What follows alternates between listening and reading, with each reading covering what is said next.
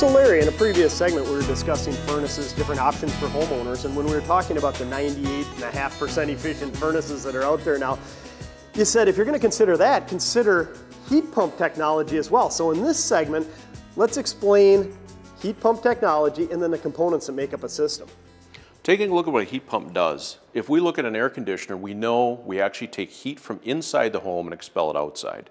What a heat pump does is the reverse of that. Even in the wintertime, there's heat in the outdoor air. We grab that heat that's available outside, transfer it back indoors through the coil, and actually put that back into the space inside the house. And so the beauty of a system like this, a heat pump, you can heat and cool throughout the year? Exactly. The unit that's sitting outside does two purposes. In the summer, we're going to air condition very efficiently the home. In the wintertime or fall and spring, we're going to utilize that same unit to be able to actually extract the heat from outside and put it into our home. So if it's 40 degrees, 20 degrees, heck, even down to 0, you're telling me you can still extract heat out of the air? Exactly. Take a look at your refrigerator or freezer at home. If there wasn't heat still present, your refrigerator or freezer, once it ran once, it could shut off.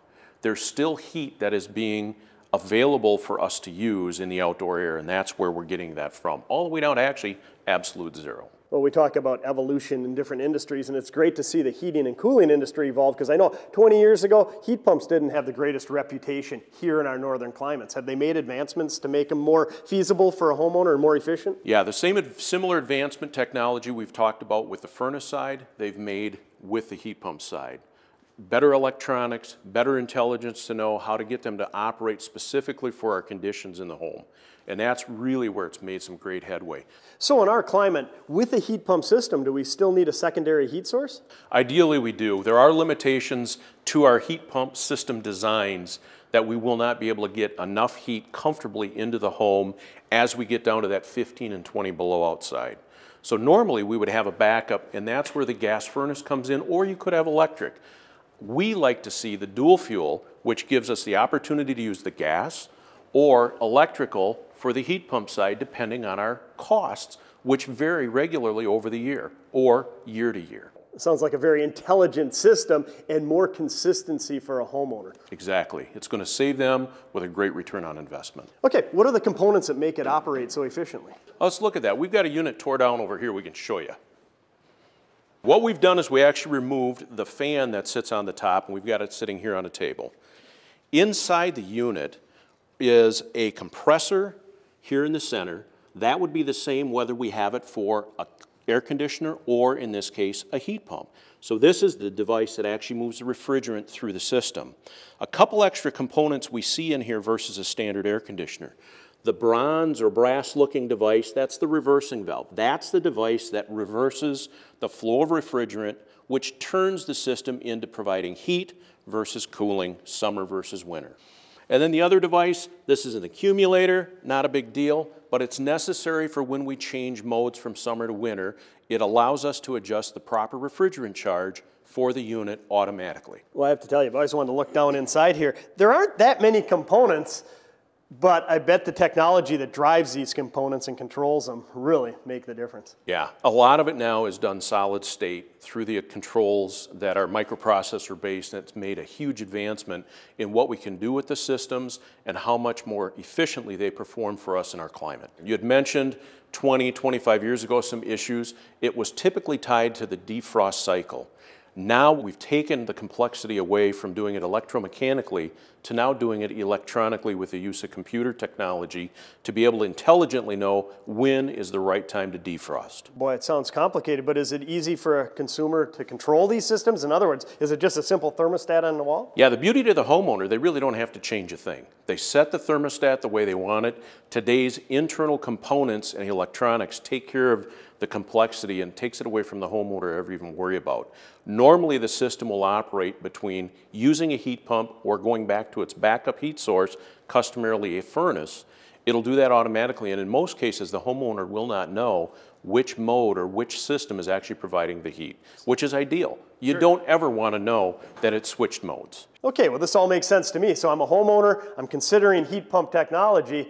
Are there different options I have to discuss with my contractor? Yeah, there certainly are. There's basically three different types. You have an entry-level heat pump, like what we would have sitting here. What this is a single speed compressor, turns on, turns off as it needs to. This will give you good efficiency, good performance, but it won't get you to the ability to heat majority of the time through the use of a heat pump. It has its limitations. Okay. We then move up to a two-stage model, which we saw tore apart over here, which better matches because now we can run low speed for our cooling and mild fall conditions, and then go to high speed as it gets colder out. And finally, we jump up to our green speed technology. We talked in the furnace segment about the modulating variable speed blower technology we use in furnaces. We've now incorporated that same technology within the fan as well as the compressor today.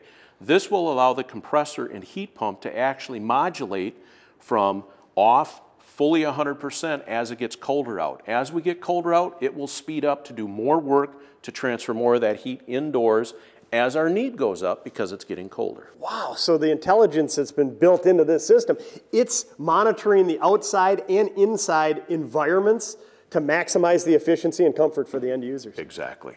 Okay, so this would be considered air source heat pump technology. How does it differ from geothermal? Glad you asked. Actually, they're both heat pumps. This happens to be an air source heat pump where we're extracting heat out of the air that's outside. Geothermal, we extract the heat out of the earth, whether we're pumping water and extracting it out of well water or whether we're using a closed loop tubing system buried in the earth to extract the heat out of the earth. Now the ground temperature, as we know, stays relatively constant. Sure. So you're going to have better overall performance from a geothermal than you would from an air source heat pump in most cases. Sure, and of course with geothermal, you're talking about extracting it from the ground. You need a loop field, and so it might be a little more upfront cost there for the homeowner. Much more upfront cost to the homeowner with geothermal versus green speed. Okay, so with the advancements in technology, the air source ones work now in our northern climate. Geothermal works. As a consumer, which one am I to choose? Which one's going to be right for my situation? Great question. The big thing we have to look at is a loop field capable on your property? Depending on your ground condition, depending on location, is it really feasible to put in? Do you have the money for the first cost to be able to do it? Whereas with an air side heat pump, you can pretty much put this anywhere, whether you're in the city limits, whether you're out in the country. You have the flexibility here of not needing to tear your ground up around your home to put in geothermal. This just sits on the side of the house just like your normal air conditioner does. Biggest difference is we do set it up on a little bit higher pad because you do have to, in the wintertime, be able to drain some condensate off of it when we go through the defrost modes. Well, it seems to me like they're both viable alternatives to just a fossil fuel burning furnace, that's for sure. And more importantly, it's a good example of why you want to keep your lines of communication open with your contractor. I mean, there's a lot of technology going on here. Lean on your contractor, see which is right for your situation. But either way, whether you're talking geothermal or air source heat pumps, seems to me it's a great option for homeowners considering choices for their home and getting the most efficient, most comfortable systems to live in. Exactly.